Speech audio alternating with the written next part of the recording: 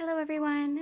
So in this video I would like to take you along the journey of me making a mock-up for a mid 1800s corset. So this was worn during the Civil War era, around that time.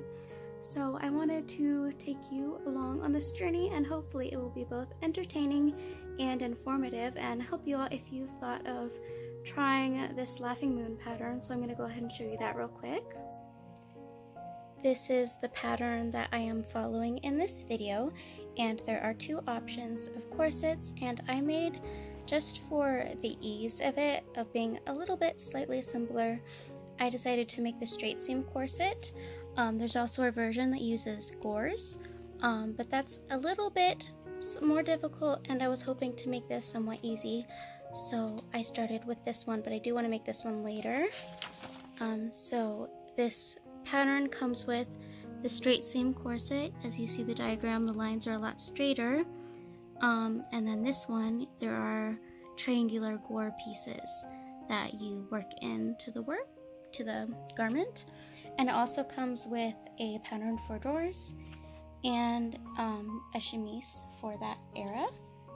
So this is what you're going to see me making. And this is just the mock-up of the process. I think I'll do another part 2 of this to show you the final product of the final garment. Yeah, so I hope you enjoy this.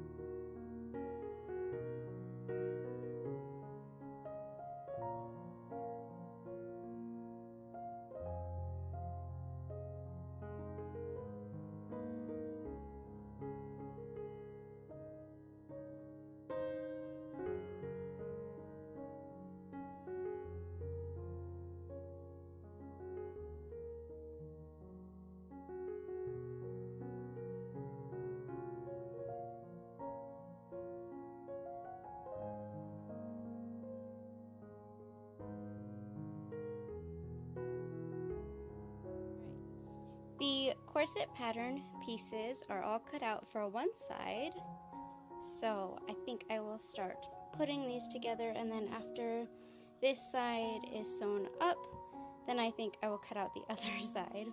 Hi Axel, you're a sweet boy.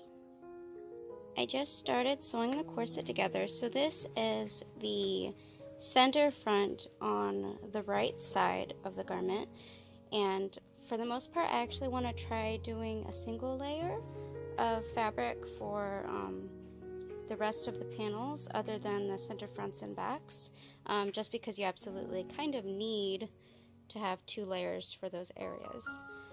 So now what I'm going to do is, this will be the pin busk side, where the pins go. So for this, I need to mark where the pins are going to sit. So I'll take a pencil with this carefully folded over with it snugly in its place, and with the pencil just mark above the fabric where each of these pins are for the bust. And then I have an awl that will be delivered from Amazon today. Hi babe. And then I'll use the awl to poke the holes. It'll be so nice to actually have a tool to do that. So I am starting the very beginning of actually assembling the corset, and in case you want to try to make your own corset as well, I want to make it to where you can kind of follow along with me so you'll know what to do.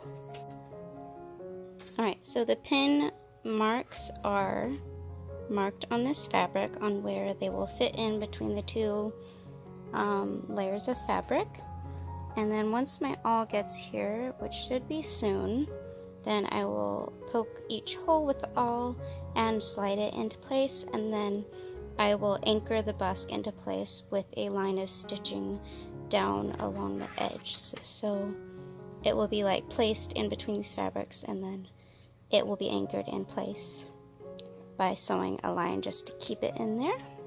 Alright, I am so excited because my new awl came in. This is what it looks like. It wasn't very expensive. I think it was $4 to $6. But now I can easily make little holes in corsets And alls are really awesome because it keeps the area of the fabric stronger. Instead of like cutting the threads of the fabric, it just kind of pushes them aside and to form a hull, and that just makes the fabric stay strong. That looks so nice. So we have one hull.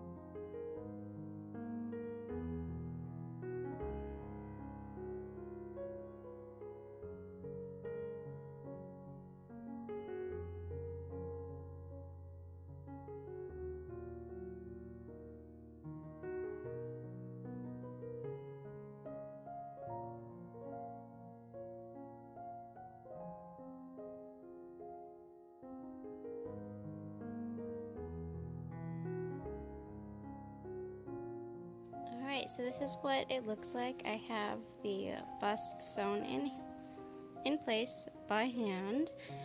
So now I'm going to go ahead and start attaching the other panels of this corset. I now have one side of the corset all sewn together.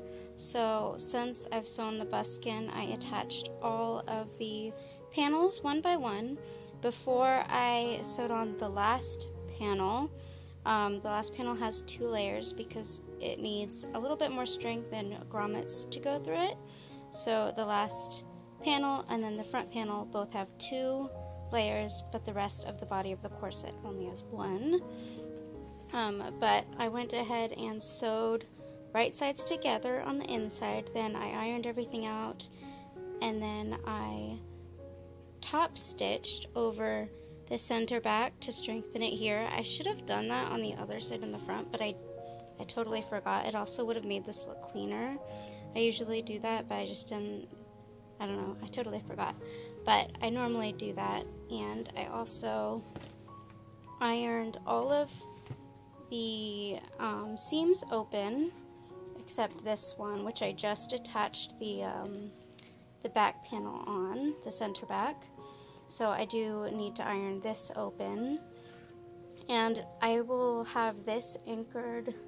This is the second inner layer, and that will be anchored down by boning channels and stuff, and then on the inside I will have boning channels covering the seams.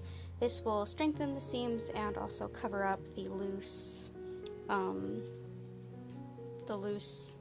what do you call it, seam allowance or whatever.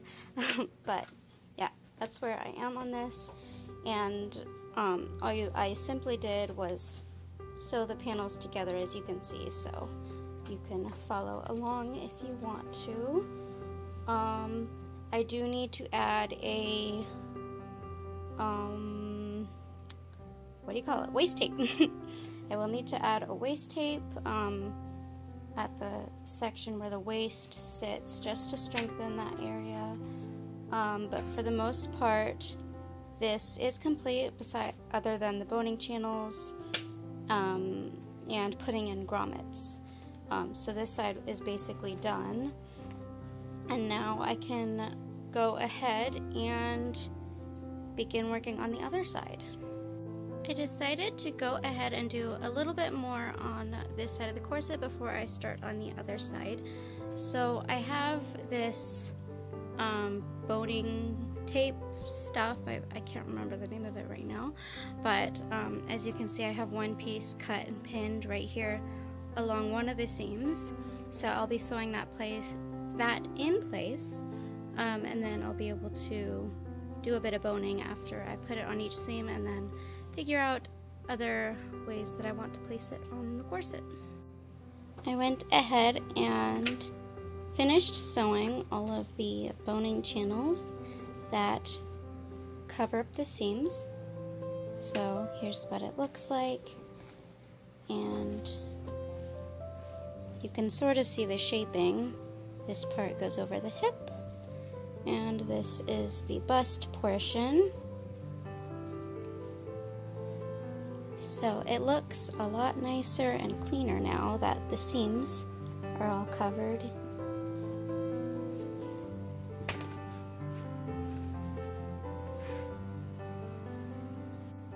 So right now I am preparing to do the loop side of the busk.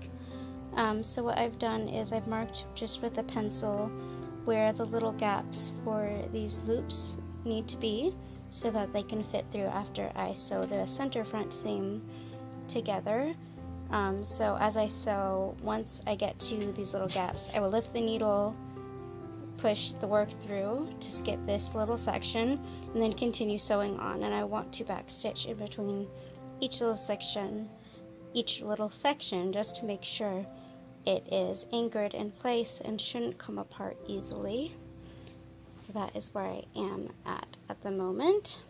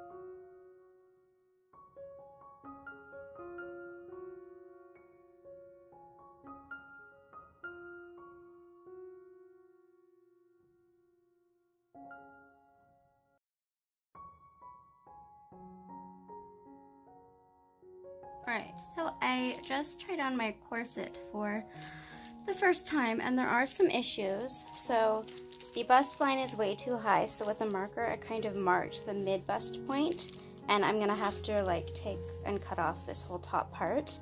So this busk is too long. This is a 13-inch busk, and I have a 12-inch busk and a 10-inch busk that I could use to switch out, but I think the 12-inch busk is just, wait, this must be the 10-inch, okay. So here is the 12-inch busk.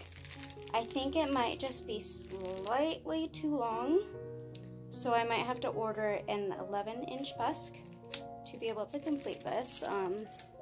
So the 12-inch is too long, and the 10-inch I believe is just too short, so I'm gonna have to get an 11-inch bust. But this is what it looks like. It fits really nicely over my hips, but I need to take in the waist part, and I think the bust needs to be taken in a little bit. This is closed all the way in the back. I can't really, as you can see, it's like closed all the way in back. So I do want there to be a 1 to 2 inch gap in the back just for weight fluctuations. But this is sort of, I'll kind of smooth out this line when I do cut it off. So this is why you should do a mock-up before you make your final product, before you make your final product, because then you see how the pattern fits on you. And again, I've said I'm using the Laughing Moon pattern. I didn't put on all of the bones. I figured I would try it on before like doing all the boning, because the bones that I did put in, I have to cut and file them again. But yeah, I now know what adjustments I need to do to this. I'm gonna have to basically take this whole thing, this whole mock-up apart, so that I can trim it down. I'm gonna rip out all the seams and then put in a 11-inch bust, so I'm gonna have to go order that, because what I have is not working. 13 was way too long, 12-inch is just a little bit too long, and then the 10-inch one that I have is a little too short. So this is my like 1840s corset so far. It also should smooth out when I have all of the boning in, so there is some wrinkling, but I'm going to be taking in the waist just a little bit because it's as you can see, I mean, it's kind of loose. Like, this is closed all the way in back, and there's like looseness to it. So I'm gonna take in the bust area because I can like easily slip my whole like hand and arm in here. And yeah, those are the adjustments I need to make. I think it'll look a lot better once I have this all taken apart and redo it, and then yeah.